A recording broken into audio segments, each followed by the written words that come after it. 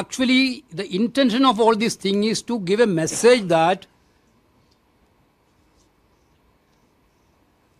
only one party is there to eligible to rule this country. Those who are in the opposite, the beauty of the democracy is that a government and with a strong opposition and with a vibrant media. This is the beauty of the democracy. But unfortunately, this government didn't want opposition, didn't want a vibrant media, all are only want a dictatorship. That is why this parliament suspension is done.